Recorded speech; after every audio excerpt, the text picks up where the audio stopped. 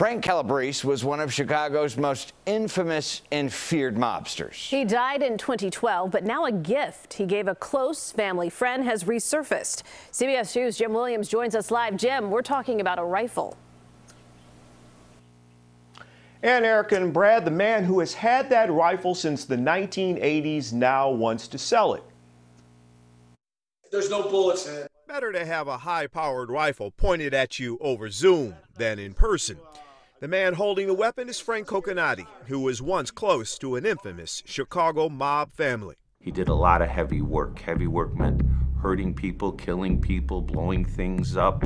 That's Coconate's close friend, Frank Calabrese Jr., describing his father, Frank Sr., an outfit boss in our CBS 2 documentary, What Happened to the Chicago Mob.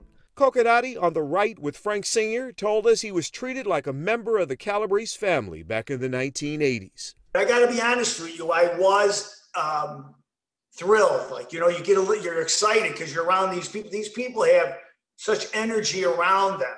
Coconate says Frank Sr. took him to target practice with that rifle. It belonged to Frank Sr.'s brother, Nick, a reputed hitman. Nick Calabrese was a top killer for the mob. At the target range, Coconate was a poor shot. Frank Calabrese Sr. was not. This was Frank's target? This was Frank's target, the old man, Sr.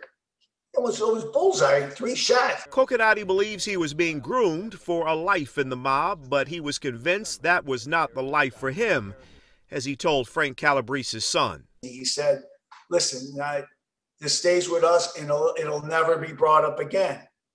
And he said, would you kill? Would you kill for the crew? Thought for a while, I said, I can't lie to you. I can't do it. I can't take someone else's life. Still, Calabrese Sr. gave Coconate this rifle, which he's had now for 35 years. It's a one-shot sniper rifle. He calls it a ghost that he would like to sell. I would like to put it in one of those museums, those mob museums. Really? I also would like to sit with Nick Calabrese and talk to him about the story, about the gun.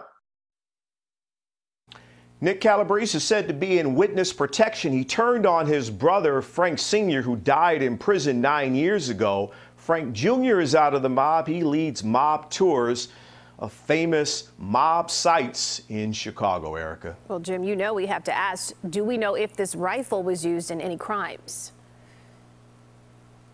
Well, Frank Coconate says that Frank Calabrese Sr. told him the rifle was clean. In other words, not used in a crime. But can we know that for sure now? No. Yeah. All right. Jim, thank you.